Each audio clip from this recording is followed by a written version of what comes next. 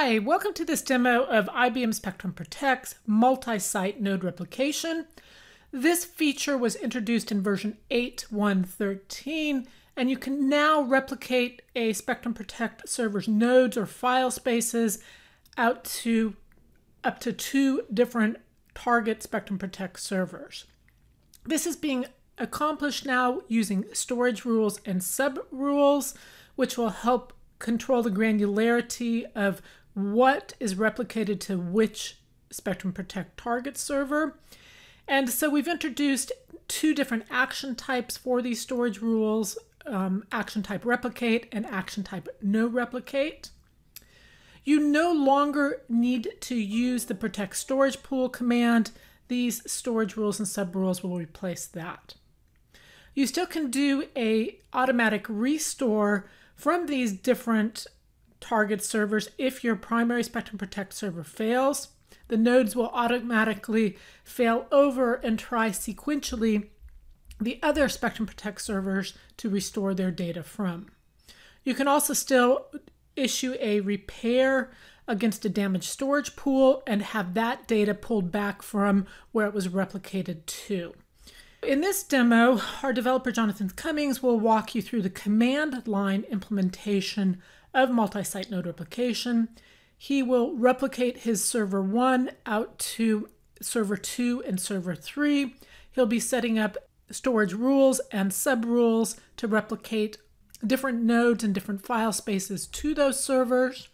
He'll also show you how to run a repair after he has purposely damaged his primary storage pool. So with that, I'll turn it over to Jonathan. All right, I'm going to show a new feature, which is multi-target replication. It's going to leverage an existing structure that we use for a couple other things in storage rules.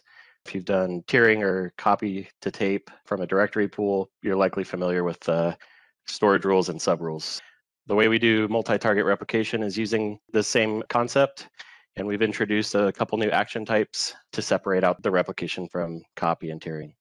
I've done a setup here. I have 3 servers running. So I'm just going to show what I've done as a pre-setup here. So I'm going to run query server. And we can see I have 2 servers defined, my CBA server 2 and CBA server 3. These tabs up here they correspond to those servers. And then I have 3 nodes, and 1, 2, and 3, all going to a directory container pool, just to show off some of the new underlying engine that directory container pools use now in this new multi-target replication model.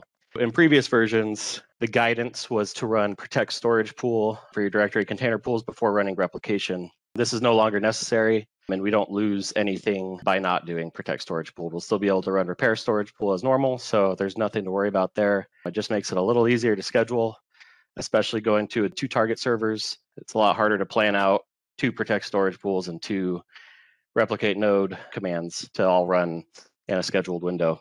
We've eliminated the need for protect storage pool, and now we don't run the replicate node command any longer. We just use these storage rules. So I'm going to go ahead and show, I got some data backed up. So I'll query my FS counts and give it a splat. I got 3 nodes, and 1, 2, and 3. Each one has 2 file spaces, and that's just to show some of the granularity we can get into later.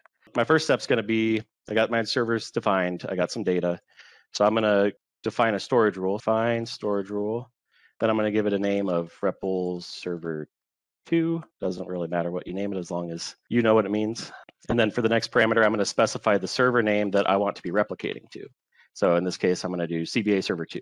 And then to denote that this is replication, action type equals replicate. So my storage rule was defined. And so the default here is when you define a storage rule, you just specify replicate. When you don't have any sub rules underneath it, that's going to default to replicating every node and every file space to the server that you specified.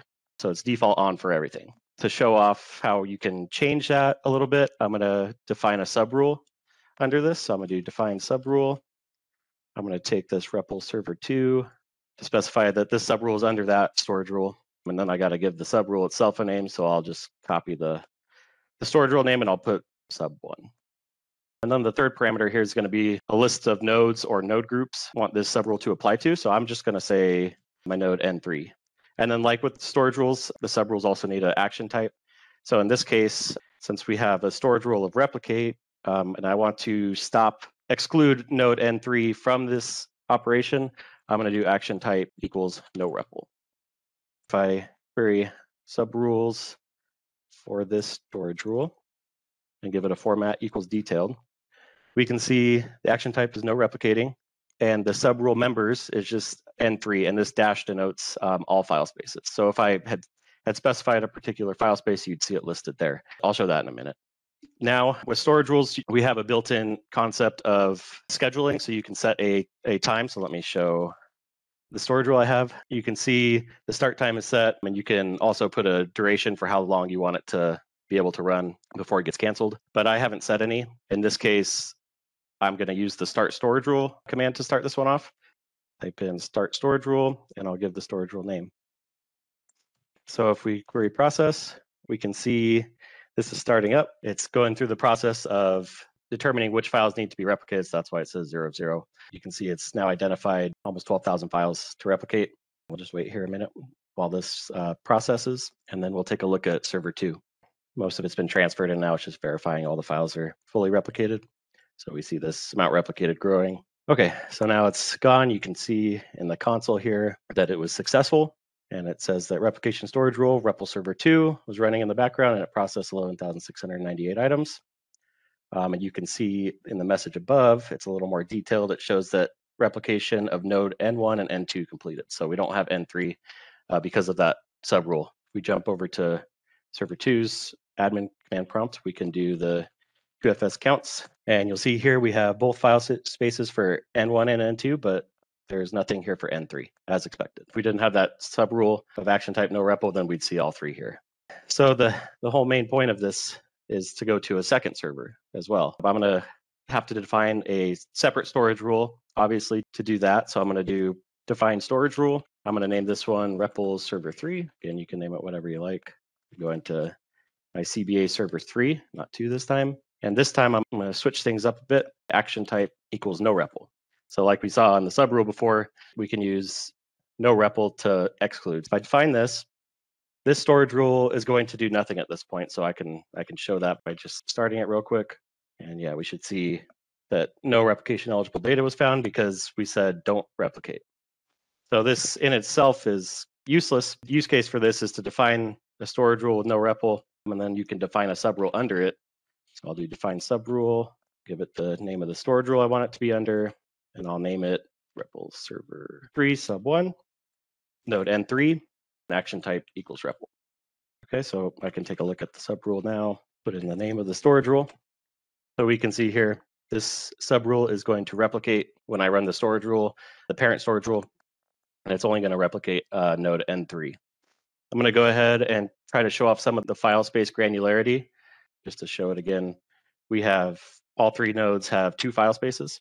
So by defining this first subrule, I'm saying I want node N3 and all of its file spaces to be replicated to server 3. It's going to replicate both data 2 and just the data file space here.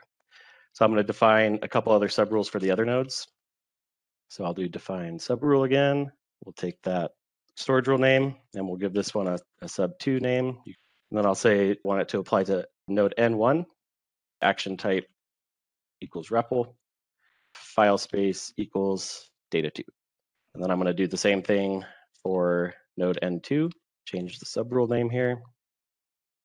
Okay, so now if I take a look at the subrules for this storage rule, server 3, we can see there's 3 of them. They're all action type replicate, all the data types. We see the first one has N3 and using the dash to denote all file spaces. And then the 2 other subrules are showing N1 and N2 are only going to be the data 2 file space. So obviously this can be scheduled just like the other. We don't have time to wait for that. So I'm going to start the storage rule up here.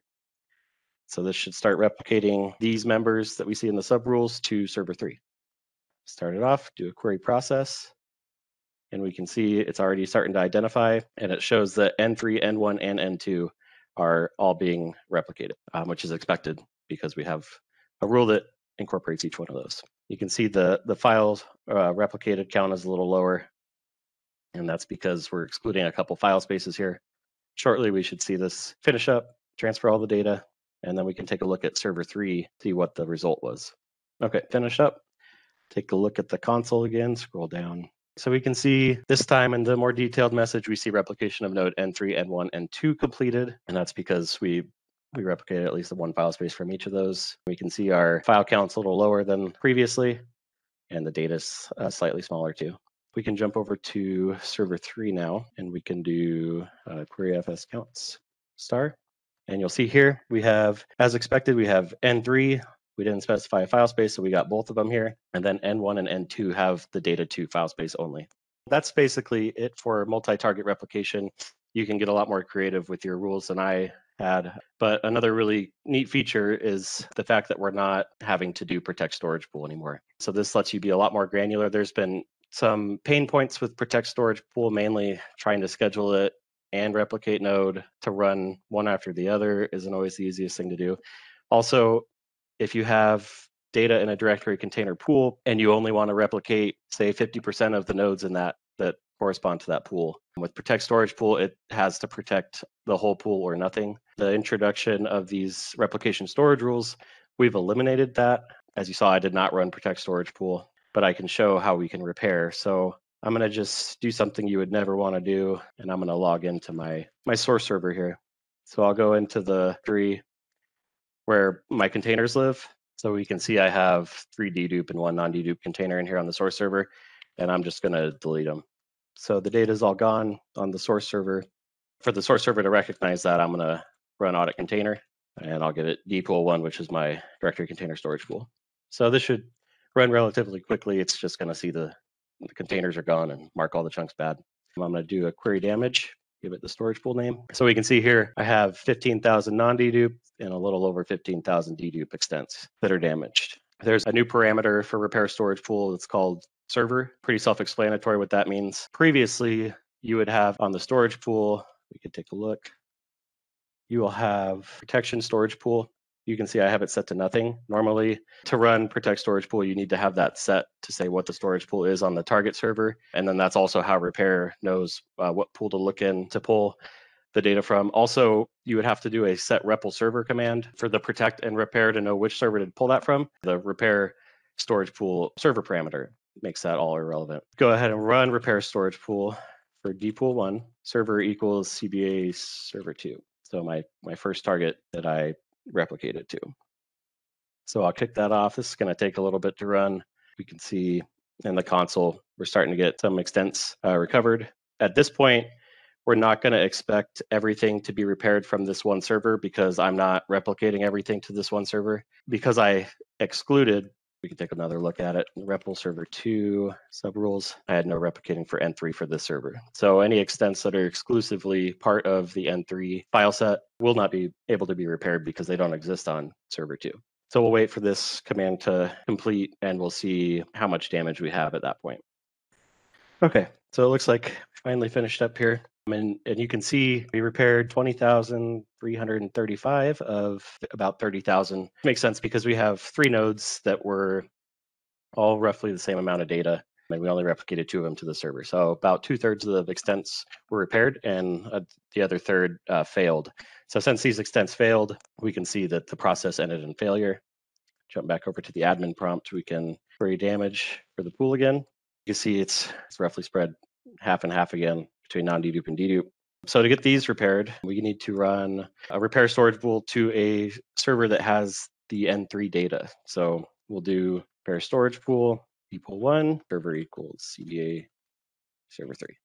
So this is going to take a little bit again. Start seeing these messages again, showing that things are being repaired. Again, these are being pulled from the third server, our second target, CBA server 3, where N3 was replicated to. Okay, so it looks like it ended. Let's check the log. The 10,172 that failed up from repairing from the CBA server 2 were successfully repaired from CBA server 3. Extents failed to 0, the amount repaired in kilobytes, and then it ends in success. Now that every extent is fixed, we can see we have no more damage. That's all I really needed to show for the repair storage pool command changes, as well as the replication storage rules. These replication storage rules are in no way limited to directory container pools. They also work with any other type of media too. So you can use file types, tape, or cloud, or whatever works best. Great. Thank you, Jonathan, for the demo. Be sure to check out the other demos I have on multi multi-site node replication.